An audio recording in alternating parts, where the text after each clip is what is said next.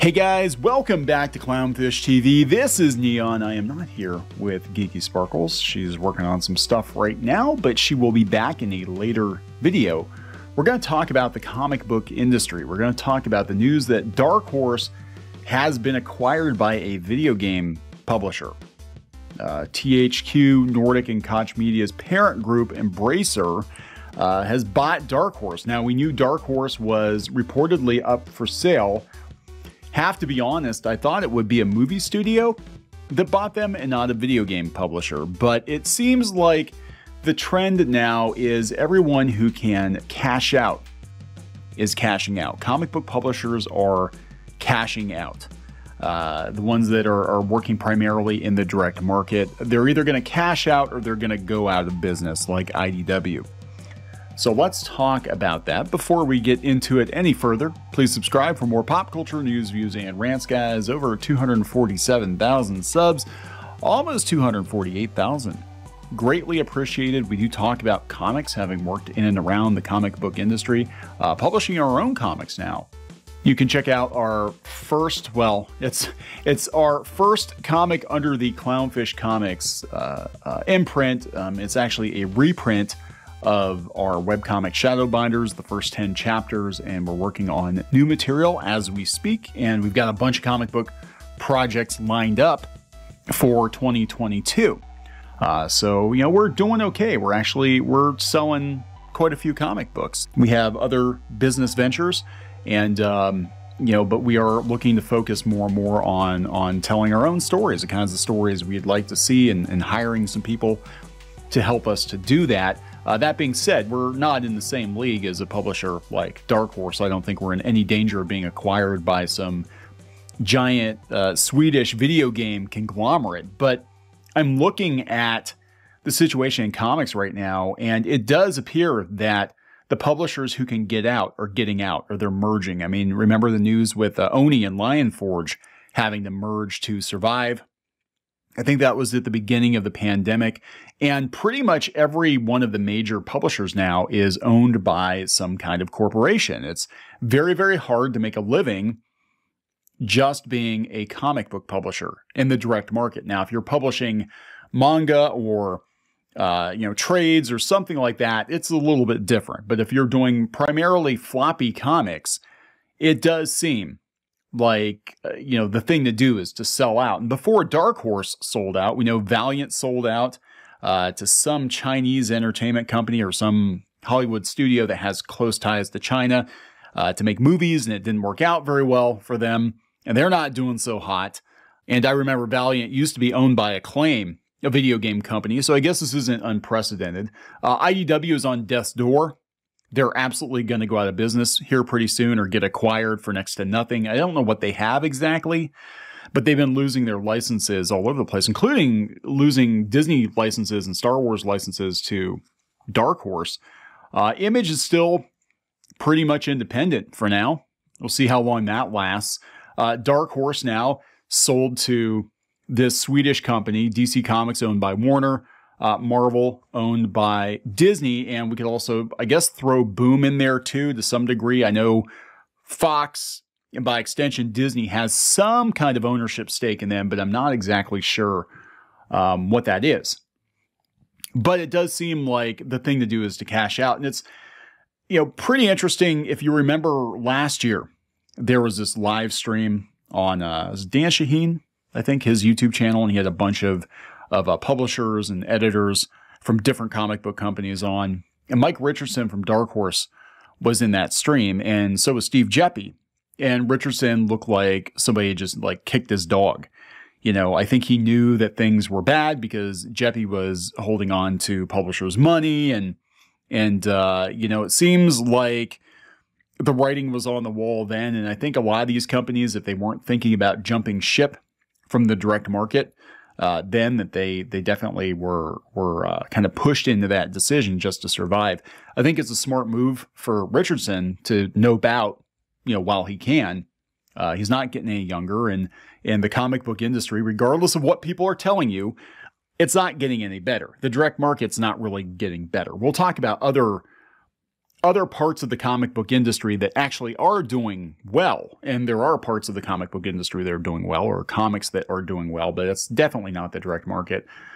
We'll go out here to this Xbox site covering. I thought it was interesting. I got to give a hat tip to CCG, who is kind of our comic book informer. He sends us news. Thank you so much for that. So THQ Nordic parent company acquires Hellboy publisher Dark Horse Comics.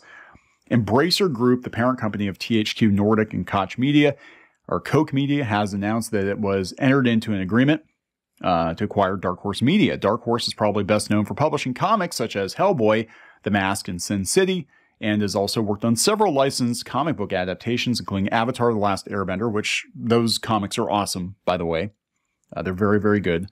Better than Korra, I think.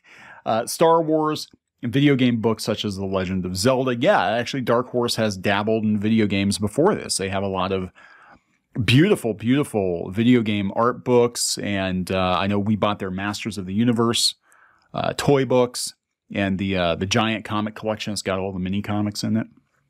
The acquisition is being made in order to boost Embracer Group's transmedia capabilities. And the games company also has plans for the creation of new video games utilizing the 300+ intellectual properties owned or controlled by Dark Horse. Oh boy, I can't wait for that concrete MMORPG. That's going to be a lot of fun. I can't express the excitement I feel as Dark Horse moves into this new chapter in our history, says Dark Horse CEO and founder Mike Richardson.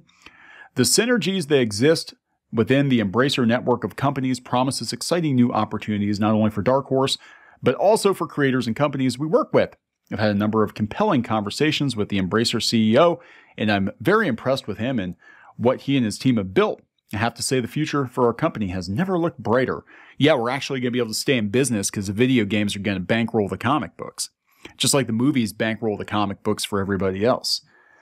So yeah, they bought many things. Gearbox Software, 3D Realms, Saber Interactive, Flying Wild Hog, and now they've got a comic book publisher too. Because why the hell not?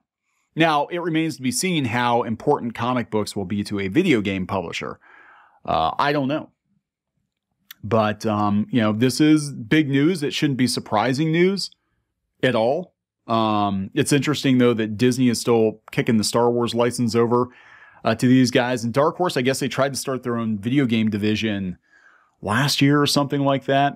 It was in the ICV2. Yeah, they had their own gaming division. Earlier in the year, they were going to do a video game division. So, I think they're just scrambling to survive. And again, I really do feel like, the more sizable publishers that are going to cash in their chips because the direct market is not getting better and you have to attach yourself to some kind of bigger media to survive.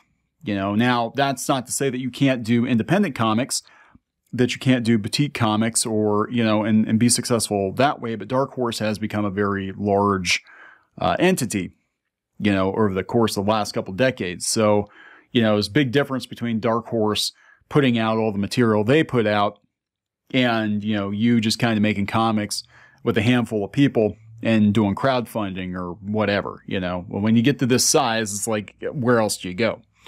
You cash in your chips, man. That's what you do. So this story came out. Speaking of ICV2, I'll touch on this real quick. These are the top 5 comic book business stories of 2021. By Rob Selkowitz, talking about all the change in the comic book industry. And there's a lot of talk out there that comics are fine, comics are fine. Yeah, comics are fine. The direct market's not fine. In fact, the direct market is a shell of its former self. More and more comic shops saying they're not carrying new issues. I'm talking to people who are like, yeah, we don't even carry new issues anymore. It doesn't sell. It just clogs a shelf. People want back issues. They want graphic novels. They want manga. They want pop vinyls and tabletop games and all that stuff. Substack and the talent exodus to venture-backed digital platforms. That was a huge one. Again, those guys are fine. They're probably going to make more money over there than they would make working for Marvel or DC. The churn in the middle, with Marvel and DC relatively secure in their positions as the top of the market in an ever-growing crowd of up-and-comers vying for the same narrow slice of the slow-growing